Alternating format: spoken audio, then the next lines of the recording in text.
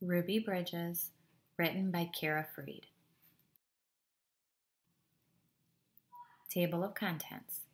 Who was Ruby Bridges? Page 4. What was the South like? Page 5. How was Ruby brave? Page 7. How did Ruby make a difference?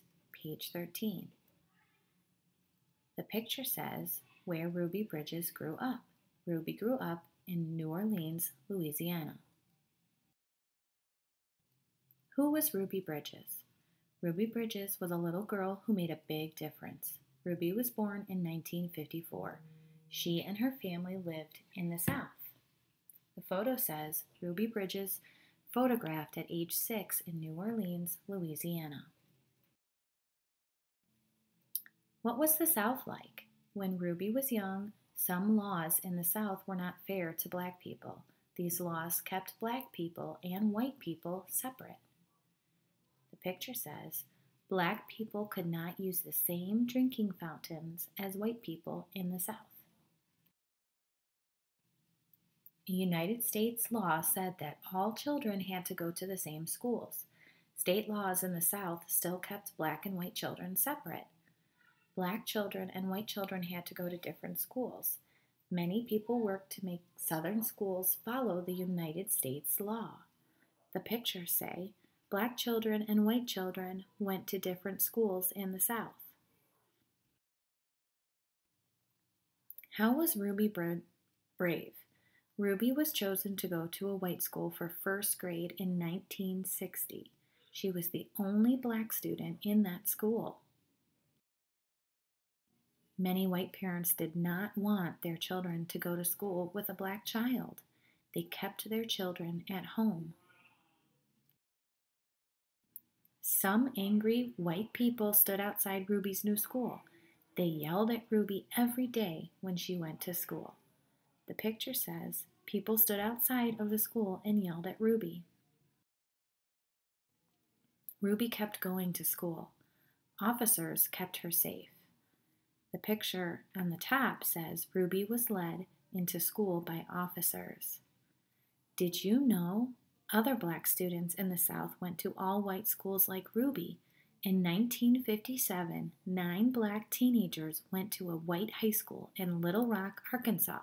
The President of the United States sent soldiers to protect the students so they could go to school. Many people helped Ruby while she went to school. Ruby had a nice teacher named Mrs. Henry. Ruby was the only child in Mrs. Henry's classroom. All the other kids had been pulled out of the class by their parents. A man named Mr. Coles helped Ruby too. Mr. Coles helped Ruby with the way she felt about going to school. Ruby drew pictures about her feelings. Many neighbors helped Ruby and her family too. How did Ruby make a difference? Ruby was a brave girl who didn't let anything stop her from going to school. She showed people that children can help change a country. Did you know? This photo shows Ruby Bridges with President Barack Obama in 2011. They are standing in front of a painting called The Problem We All Live With. It shows Ruby being taken to school by officers. The next year, other black students went to school with Ruby. Today, many different children go to school together.